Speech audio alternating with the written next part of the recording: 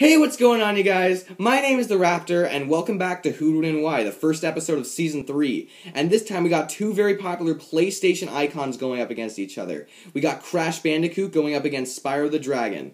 Now, I do want to make one thing perfectly clear, and that is I may not mention everything about these characters. One, because I didn't know a lot about these characters beforehand. Like, I did know some stuff, but not a ton of stuff, like most of the comic book characters that I talk about. And the second reason is because there was a lot of stuff to remember for these characters, especially for Spyro. Oh my god, he has like a ton of powers. But anyway, the point is, if I forget to remember something, if I forget to mention something, it's probably just because, it's something minor or something that I feel wouldn't really change the battle that much. So I might not mention everything, but my answer is still predetermined. Just imagine I already factored it in, because most likely I did read it. I just forgot to mention in the video. So don't hate on me if I forgot to mention anything. I'm still factoring everything in. Just thought I'd let all you guys know, because there's a lot of information to memorize, and I probably won't be able to fit it into everything, and I won't be able to remember it all. Just putting that out there. But anyway, let's get into this fight. So, who'd win and why? Let's find out. So I'm going to start off with Crash. So Crash is, compared to a regular human, he has enhanced strength, speed, endurance, durability, stamina. He has enhanced pretty much everything physically. Like in his physical stats, he has enhanced pretty much everything. So that's pretty impressive, He also is a pretty good hand-to-hand fighter. He might not be the smartest of combatants, however. He has been shown to be outsmarted a couple of times. But generally he is kind-hearted, but he is pretty wacky. He's been shown to be, because he has a cartoonish personality. He also might overlook some things, I'm already getting into weaknesses, wow. But he also has been shown to outsmart some of his enemies, who are actually in it for world domination, and some of them are scientists. Plus, he is a pretty good tactician in battle, and he is looking for patterns in his opponent's fighting style and trying to see if he needs to or wants to exploit them. So that's pretty that's pretty observant of him, it's a pretty good strategy, in my opinion. What else can he do? He also does have a lot of power-ups. I am going to be factoring in power-ups both for Crash and for Spyro, in case any of you guys were wondering. So for Crash, he does have a lot of power-ups to increase some of his abilities that he has, including his Cyclone Spin, I think it is, which is one of his signature attacks, which can hurt an opponent if he touches them. It can, I think, destroy crates, and it can also deflect projectiles, I think. That's what I read somewhere.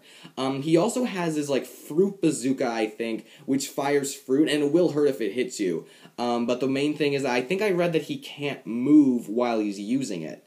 So that's something to keep in mind, that he does have range with him, but he doesn't have it, maybe as much as Spyro, who can shoot fire from, wherever. Just thought I'd mention that. So, he does have his Fruit Bazooka, that's something cool. He also has his Belly Flop, which is a belly flop. It does do a lot of damage, actually. More damage to his opponent than it does to him. And most of these things can be increased with his power-ups that he gets. So that's pretty interesting. Most of his power-ups are to increase his signature abilities. Not all of them, but I think most of them are generally do that. Those are the main things I think for Crash, He also has an immunity to mind control. That's one of his, main powers, but, I don't think it's that important to remember. Again, there might be some things I'm forgetting about Crash, but those are the basics. He's a good hand-to-hand fighter. He might not be the smartest, but he's generally a good strategist. He's pretty strong, fast. I'm just repeating myself now, but I'm just trying to remember everything. He does have some signature abilities, and he really likes to get in there, but he doesn't, he sometimes, he prefers to, lay in the sun or whatever, but he is ready for a fight whenever he needs to fight, and he is kind-hearted, but he is a wacky character, obviously, cartoonish. I think, he does have the power-ups to increase his signature abilities. I think I just repeated myself, a ton of times now. Again, if I did forget anything, then it either I didn't feel it was important enough to remember, or, but again, everything is still factored in, even if I don't mention in the video. Sorry if I forgot something. But anyway, if I remember anything, I'll go back to it. But let's move on to Spyro. So Spyro I know slightly more about, because I've actually played some of the Skylander games. So about Spyro. So obviously he's a dragon. There have been some times shown where he can either glide and gets a power up to fly for a short period of time, or or there have been some times where he can just fly. I'm going to give him the ability of true flight for this battle, because realistically, why wouldn't he have that? Like, in Skylanders, we've even seen, like, the intro video, I think, that he's able to fly and, like, just fly into, to a ton of enemies. And, you know, realistically, if he's a dragon, why wouldn't he be able to fly? It's mainly, I think the reason why he doesn't fly in the games, or he might just glide, is just because he'd be able to travel so much quicker if he was flying. So I'm going to give him the ability of true flight, because I think that's really what he should have. So obviously he's a dragon, he can fly. He does have his horns, which he can use to, like, as, you know, to headbutt someone. He does use them as weapons. He can also use his tail and, paws very effectively in battle. So he's not, that, you know, if he actually has to fight someone, he's not that defenseless. He doesn't really have any, he doesn't really have, like, any enhanced strength or speed as from what I've seen, but he is pretty fast, especially in the air. From what I've seen, he's a very good air combatant, and he can fly pretty fast from what I've seen when I've seen him flying. I think he also has this ability about he has, like, access to like, other elements in his world, which I believe in his world are fire, earth, and then he has, like, two weird ones, like electricity and ice, and not wind and water, not air and water. Instead, it's electricity and ice.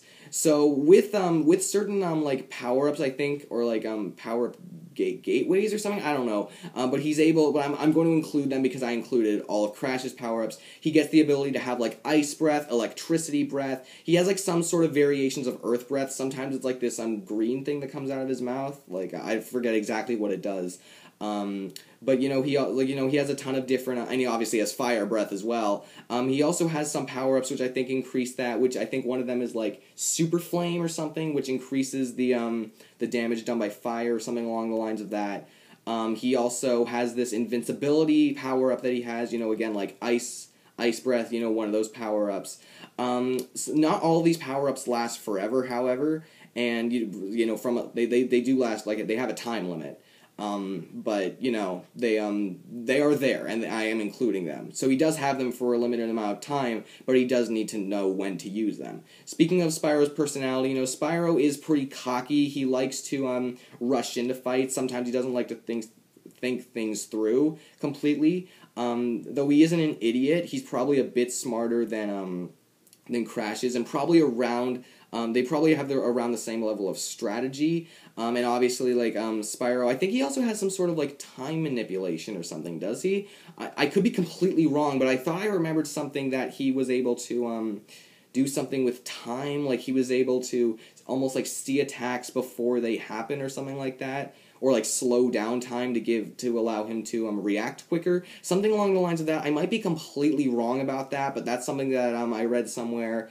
That's what I think. Again, he also has his horns. We have seen, you know, he shoots fire. I feel like there was a lot more information that I had to remember for these, and there probably was, and I'm probably not mentioning as much information as I probably should. But those are the basics of the characters, and I think that's really all I need to know to give a definitive answer. In my own opinion. Because again, if you're new to the show, just know that this is my own opinion. I do research and I do, like, read certain things, but generally this is my opinion. It's not, like, what I say is not fact, and you are allowed to debate in the comments, you know, as long as you, like, don't, like, yell at each other or anything. You are allowed to debate in the comments. And you are allowed to say I'm wrong. But, you know, I think I'm just going to move on to who I think would win for the main reasons. And you know, I'm just going to be done the information section. I think there was probably some things I should have mentioned, but if there was, I can't really remember them at this point. So let's just get into who I think would win. So I honestly can see this fight going either way, you know, like depending on the situation, but this is more so trying to figure out who would win most of the time. And man, I feel like there's so much pressure on me because, like, this fight has been, like, talked about for a while. So, you know, like, again, this is my opinion, but I'm trying to do, like, as best I can. However, I personally think that Spyro would win. I think Spyro would beat Crash. And here are my reasoning for that. First of all, I'm going to get the power-up issue out of the way, because some people might be thinking, well, how is that exactly going to work? And here's what I find. Crash's power-ups, like I said before, they are mostly used to enhance his own abilities. Like the Cyclone Spin, the super, like I think one of them is like a super belly flop. But most of them are there to enhance his own abilities and like make them more powerful, which doesn't really do much on the versatility level.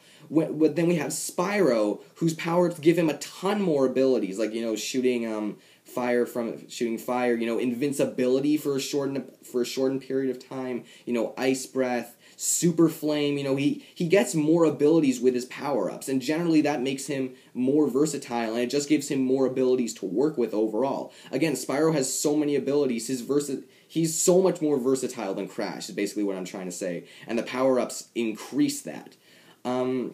But here's another main reason why I think Spyro would win this fight. Simply, like, him flying gives him a huge advantage. If you're able to fly and you have projectiles and the other person doesn't, then the other person is kind of screwed.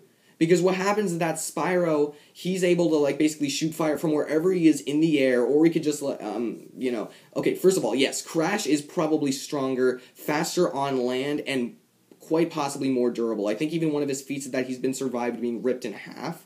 But we have seen that that Crash has been able to, he has died from like fire or lava or something like that. Just from touching it, he has died, or it's either like the game is ended or something like that. Which is something specific that Spyro does have. And I see even though he does have enhanced durability, it's more so for physical attacks. And I don't think that he'd be able to survive Spyro's fire for that long. And yes, Spyro might get hurt in because again, Spyro, he likes to rush in, and he might get hurt a bit from Crash's physical strength. But Spyro has survived a lot, and I think that he would be able to survive enough punches for him to realize that, I gotta get out of here, I gotta stay safe, and he'd fly up in the air, and then he'd be able to hurt Crash without Crash being able to hurt him back. Yes, Crash does have some sort of range with his bazooka, but, he can't move while he's using it, from what I've read, and that puts him at a huge disadvantage. Spyro's very fast in the air, and he can probably get around that, and it could leave a big opening if Spyro's fast enough and Crash can't react quickly enough. And plus, if Spyro gets any sort of power-up, like his invincibility, he could use that to his advantage and just, rush in, And just to mention that Spyro's not completely defenseless when it comes to, hand-to-hand, because while Crash is probably a better hand-to-hand combatant, and like I said, he's stronger, Spyro has been shown to effectively use his tail and his horns and stuff like that to his advantage. And he does have a wing shield, but it's mostly used to deflect, not deflect, but protect from projectiles, which I guess could counter the fruit bazooka, anyway. But anyway, as I was saying, so I just think that if he gets any one of those power-ups, like invincibility, he could use that to his advantage to quickly end Crash. If he gets ice breath, he could freeze Crash and have him, standing there. And then he could, use fire breath right after and then kill him.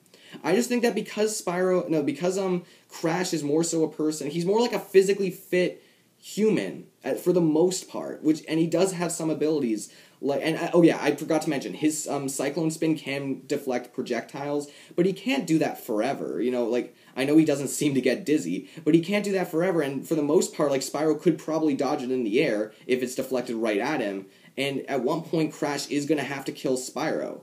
And I feel that if Spyro does play it safe, he would just win. He would win from avoiding him for long enough. In my opinion, I think that's what Spyro would and can do. Are there instances where Crash would win? Yes, of course. If Spyro still wants to rush in as much as he can and just take him head on, and then Crash's physical strength would overpower him. But like I said, Spyro can take beatings, and he does have fire, which is one of Crash's specific weaknesses. And if he gets the right power-up, I think that he'd be able to end Crash pretty quickly. And while Crash's power-ups just enhance his own stuff, like his super belly flop or whatever, which if Spyro's in the air won't do much. But anyway, guys, that's how I view it personally. I really hope you guys enjoyed this video. If you did, give me a like, comment down below what I missed, what I should have said, anything like that. I always want to know, because I don't know everything about these characters. So yeah, comment down, everything like that. And subscribe to my channel if you could. That'd be so nice. That would really help me out. And I'd really appreciate it. I always appreciate the likes. And subscribing lets me know that you guys want more. So guys, that's all I got for this video. I really hope you enjoyed it, and next time on Who'd Win and Why, we got Batman going up against Moon Knight. See you then.